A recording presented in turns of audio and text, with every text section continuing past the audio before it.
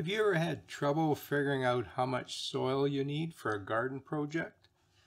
Maybe you're filling a low spot in the garden, or you've just built some new raised beds and you need to fill those. And how about mulch? When you're trying to mulch the garden, how much mulch do you really need? Well, calculating those numbers is not a trivial thing, so I thought I'd help you, and I created the soil calculator here on my Garden Myths blog. So in this video, I'm going to show you the soil calculator and show you how to use it. Let's get back to Google so we can start right at the beginning. First thing you do is find my website, gardenmyths.com. That will take you to my home page, and you can see the menus at the top. Go to List of Topics and find the soil calculator. And there you are. That's all there is to getting here. Now, to make this calculator work, you need to supply three pieces of information: the length, the width, and the depth of the area that you're trying to fill. The calculator comes with handy units, so you can select between feet, yards, or meters. And for the depth, we use inches, feet, and centimeters. Once you've got your units selected, just enter the numbers. For a simple example, let's say we're filling a garden bed, and this bed is made with lumber that's 8 feet long and 4 feet wide. Now the depth is 2 feet, so that's 24 inches. Or you could come over here and change the units to feet if you prefer.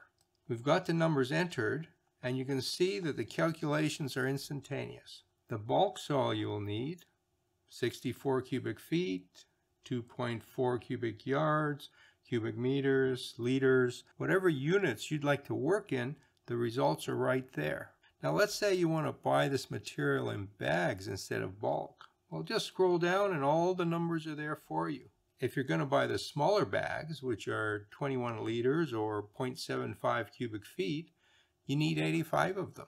If you're going to buy 2 cubic foot bags or 57 liters, you need 32 of them. The numbers are all here in all of the units that you might want.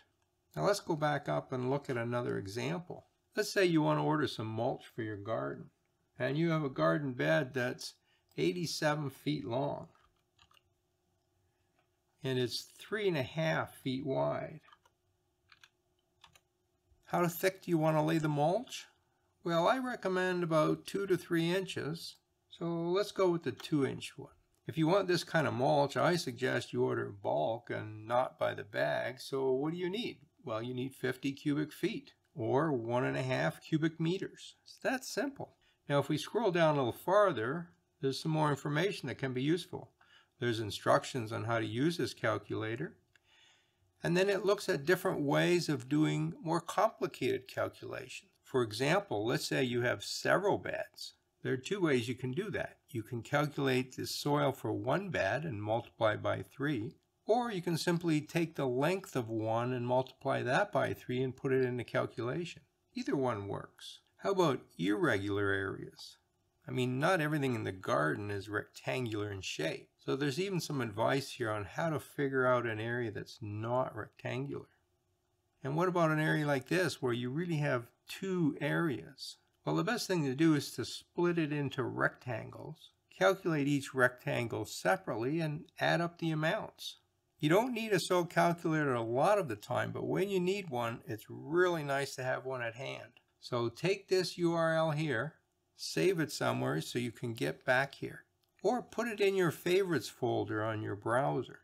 That way you'll always have it available. And you can help me out with my blog by passing it on to your friends and telling them about it as well. Now, if you'd like to know which soil to use for your raised beds, have a look at this video right here, or up here, or maybe it's over here. Happy gardening.